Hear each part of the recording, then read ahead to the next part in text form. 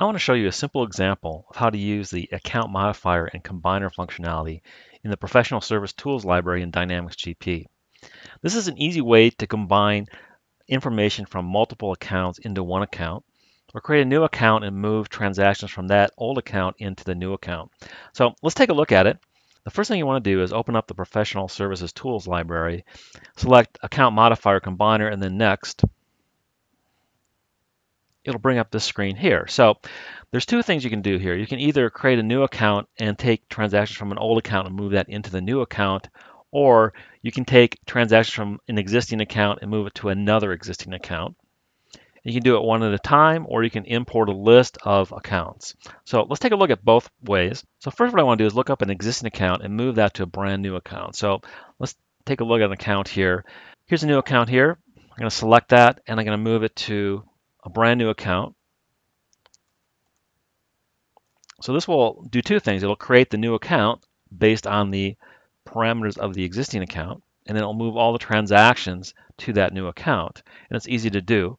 Specify the old account and the new account and hit convert. So what it did is created a brand new account and then changed the reference for all the transactions in the system from the old account to the brand new account.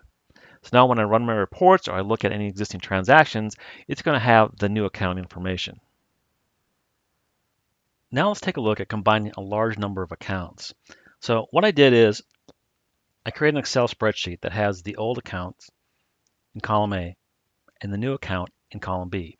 And what I want to do is I want to take all the transactions from Department 88 accounts and move them to Department 00 accounts. So let's take a look at how you would do that. You want to make sure that you save this as a tab delimited file. Here's a report that shows some transactions that are in my cash expense account with Department 88. Now what I want to do is combine these over to the other account, which is Department 00. So let's do that. And then we'll go back to the Professional Service Tools library and we'll select Account Modifier Combiner again.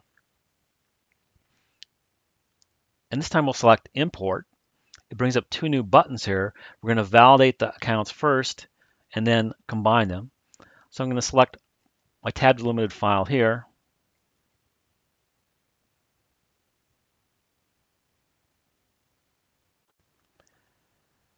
It's going to go through and make sure that there's a new account for every old account.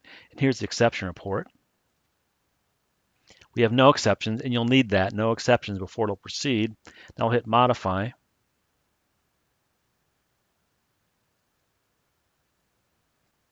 It's going through and modifying all the transactions. It's taking all the transactions that were in Department 88 and moving them to Department 00. Now if we take a look back at these transactions, run the trial bounds, we can see that those transactions have been moved from the Department 88 account to the Department 00 account. The Account Modifier and Combiner tool in the Professional Service Tools library is pretty handy. You can probably make use of it either one count at a time or using a large list. It really works pretty well. It takes a little time if you have a large list, but if you haven't tried it, take a look at it. I'm sure you'll find it helpful.